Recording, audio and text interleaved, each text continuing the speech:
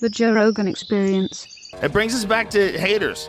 Yeah. They can get inspiration from people. You get juice. Yo, shouts out to that lady who's Emmy nominated that hates me. God bless, God bless your soul, woman. I had never thought about winning an Emmy in my life, but because you hated on me when I got, and she hates me for the most ridiculous reason. God bless her soul. She hates me just because I'm not a Democrat, Du Bois. You know what I mean? Like I've had Democrats I like and I push for them, especially locally. But I'm sorry, lady, I can't be a Du Bois. And God bless me to fuck around and get rich. I don't take money from any politicians or political party. So if you see me stand next to someone, it's because I really believe.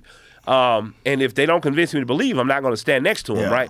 She wanted me to stand next to somebody. I'm like, sorry, lady, I've had some conversations with her. I've tried my best, but I'm not hating, but it's just ain't my thing. But this chick was just like, I'm going to use my platform to, and I'm like, you don't really have a platform? Yeah. But she, in her bio, she's an Emmy-nominated actress. Man, winning that Emmy sure felt good. I blocked her, but I'm sure someone has told her. But I'm just like, holding it, I hope she sees the picture. Like, yeah, thank God for your hate, lady, because it made me care. I went to the ceremonies and walked away with a trophy. Congratulations. Yeah, thank you. And to her, there was a study that was done recently about left-wing authoritarianism and the way certain people behave, and that it's like a bunch of different psychological conditions that they're almost indistinguishable from like horrible narcissism. Horrible, like psychotic behavior. Like, see if you can find it. What their conclusions were.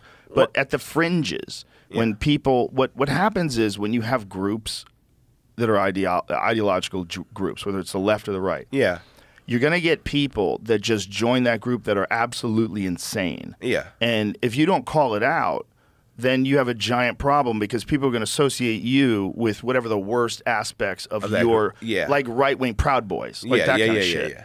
The experts somehow overlooked authoritarians on the left. Many psychologists wrongly assume that coercive attitudes exist only among conservatives. Of course, it's a human characteristic. I did a speech for FIRE, for the organization FIRE, and I missaid, I'm sorry, the brown shirts of Italy, but what I meant was the brown shirts of Germany, that as the left, as you accomplish more power politically, don't use it as a bludgeon in the same way you've perceived it to be used against you. Right. That you have to rule, quote unquote, in a more fair and equitable way. You can't let your fair and equitable thoughts become totalitarian. Yeah, you also can't give in to this crazy instinct that we all humans have to be tribal. Yes. And I am a Democrat. I am a lifelong blue no matter who. You can't, that's not wise. That's both, it's both sides, but we tend, yes, I was fortunate enough to grow up in a household where my grandmother was SCLC member, from Tuskegee,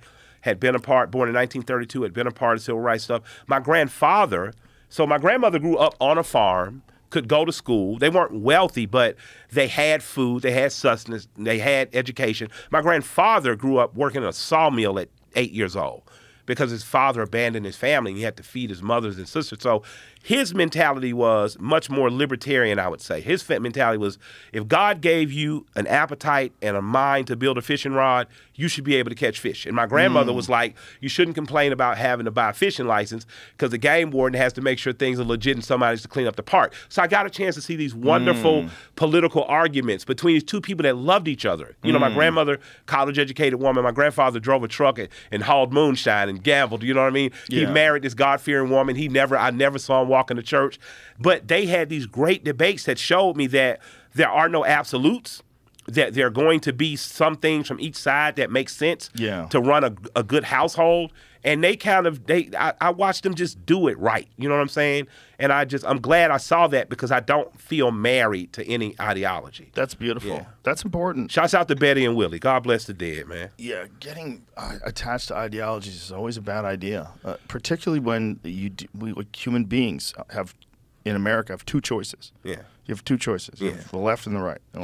And people just they adhere. They adhere to whatever this side's doing because they want them to win. Yep. And then you have some weird problematic figures like Trump who comes along. Yeah. And there's a lot of never-Trumper Republicans. Yeah, yeah. They don't know what to do. It's but I say in this crazy-ass country, pay attention to the people who have no chance of winning sometimes because they're gonna be some truths told. Like, no matter what you feel about Trump, there was a moment in that debate. Chappelle talks about it.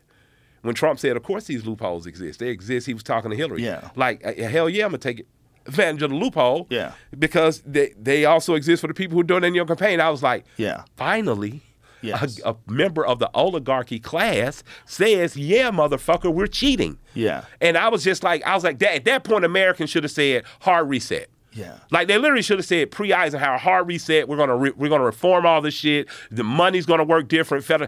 None of us said a goddamn thing. And you know why? Because we're all complacent in some capacity. We're all accompanied in this grand scheme that's fucking us over. And if you don't have an educated constituency of proletariat, it's all just going to kind of reform. So, like, during this election, people were like, who are you supporting? I was like, I don't give a fuck nationally. I give a fuck that Cornel West is in the race because I'm interested to see what he's going to say.